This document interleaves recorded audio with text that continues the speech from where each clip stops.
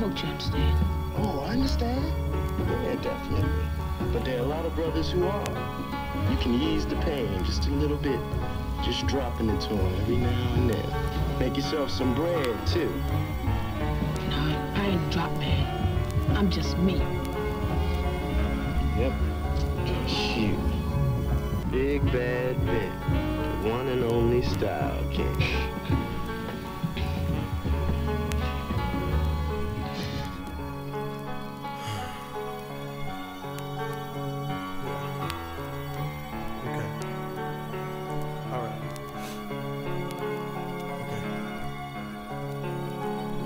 Y'all gotta pray for my uncle, he's been having some problems lately.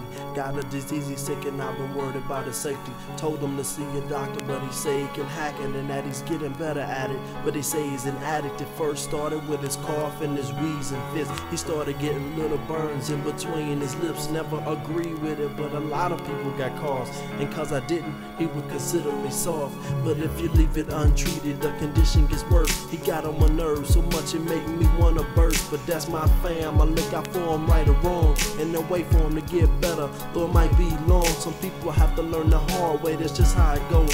So I cried when he started putting stuff in his nose, kept rubbing it all the time, and everyone knew. So many home remedies suggesting things I should do. Now that he had the sniffles, he'd admit he needed a doctor. He claimed he's busy though, and that he's gotta do what he's got to. Told him there was no important thing than his health, and he gotta take better care of himself.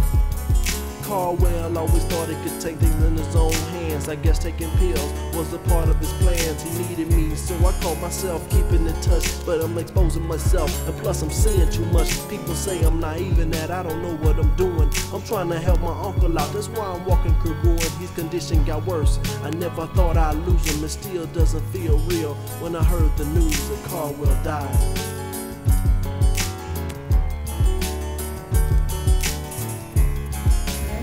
Caldwell Martin, a native of this city, is now dead.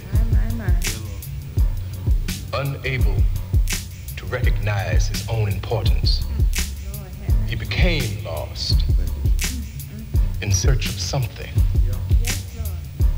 I say it every day, about every day. There is now a way of killing us off without ever firing a gun. You see, we have been taught to destroy ourselves and pay for the privilege, don't you know? Brothers, sisters, we're too quiet. We're too quiet! Too quiet.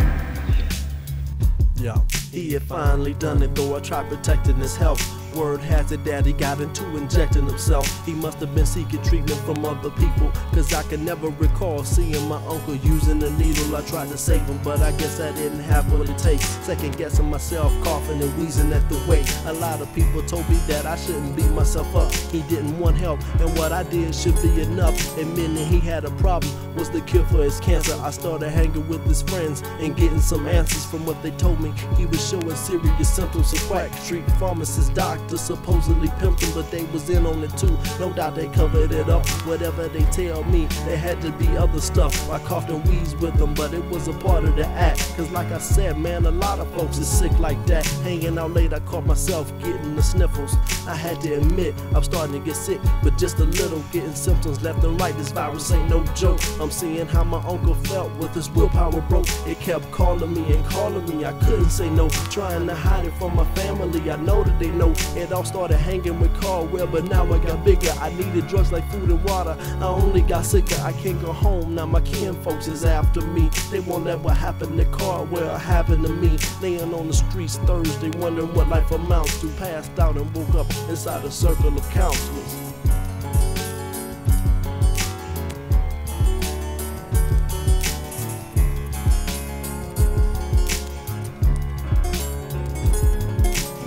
Fact is, buddy, you got to talk about it.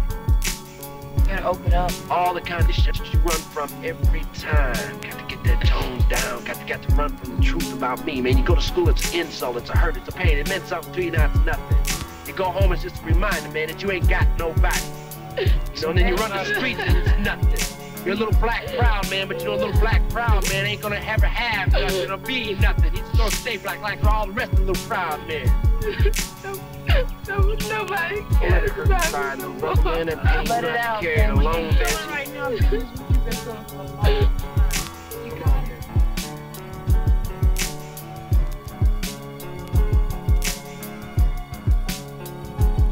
It's like an outbreak, the virus spreading out like a plague through inner cities and the burbs, leaving all of them dead. It's like an outbreak, is your friends and family safe?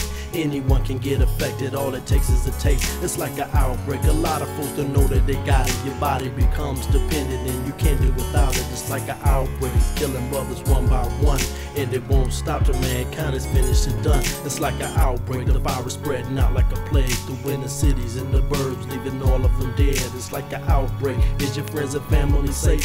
Anyone can get affected, all it takes is a taste. It's like an outbreak, a lot of folks don't know that they got it. Your body becomes dependent and you can't do without it. It's like an outbreak, killing brothers one by one, and it won't stop till mankind is finished and done.